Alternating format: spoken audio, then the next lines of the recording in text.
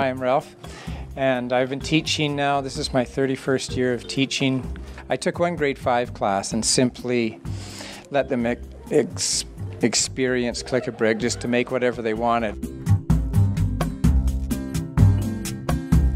We can actually build it really fast. It only took us about an hour, and we made like 4 really big vehicles.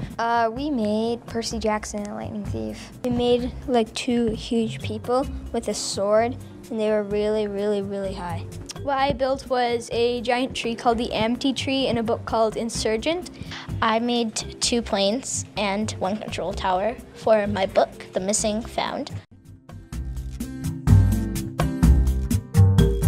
Because you can put different pieces together in different ways. Lego is just Click-a-Brick, you can build whatever you want with your imagination, but the instructions, they can challenge you. It's fun, and challenging is fun for me.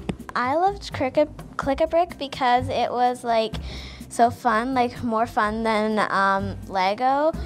And seeing the creativity of the students and what they came up with, it's always nice as a teacher to find these things that work. And this is one that I highly recommend, and I know I'm going to be using it. I teach a lot of science, and it really works well in that.